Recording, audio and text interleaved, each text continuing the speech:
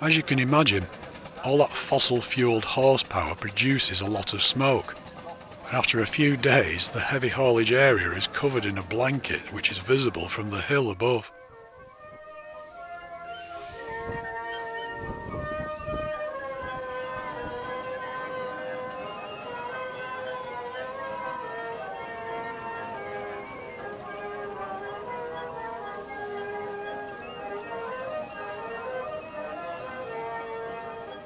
Up to 2002, Organ Alley was located next to the heavy haulage arena, which gave us a pretty spectacular view.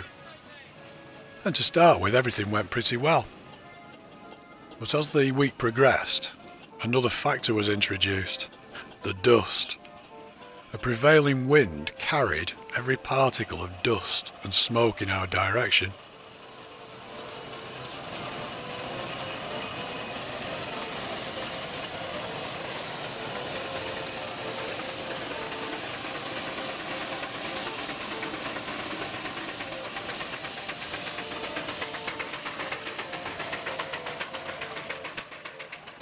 This made things pretty unbearable, although it did give the local graffiti artist a few opportunities.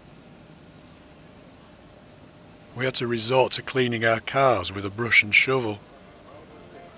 Organs tend not to like dust, and by the end of the week most of them were suffering from some form of bronchitis.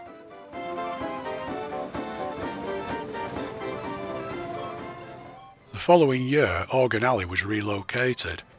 A large marquee was provided into which we were able to sight 2 dance organs for the entertainment of the visitors.